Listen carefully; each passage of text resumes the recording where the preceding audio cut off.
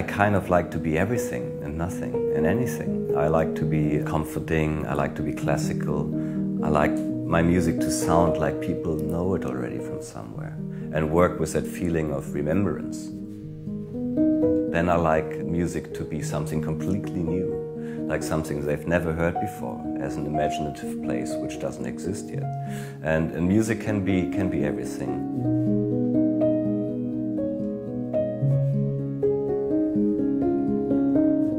Hate, love, happiness, depression, being bored or being excited, everything together can be used for the music you do.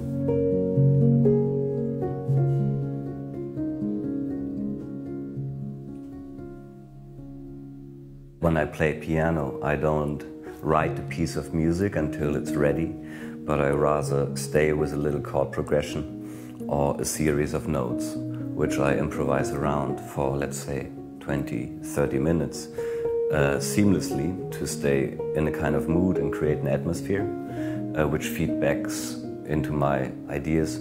And afterwards, I would edit the best bits, like make a few cuts, put things together or delete a section and stick to that.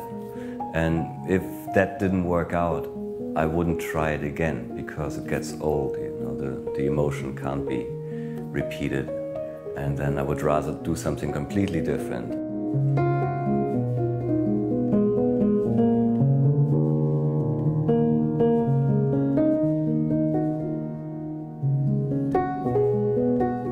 Improvisation is really only possible with a certain amount of limits and knowing the limits.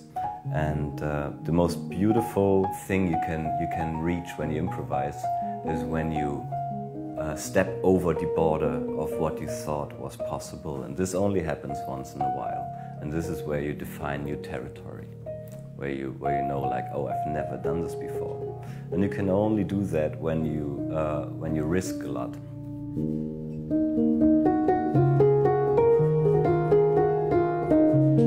I think there's something beautiful about using kind of classical or like common instruments, but in a way so they become yours, very personally yours, and people can hear that you are playing them.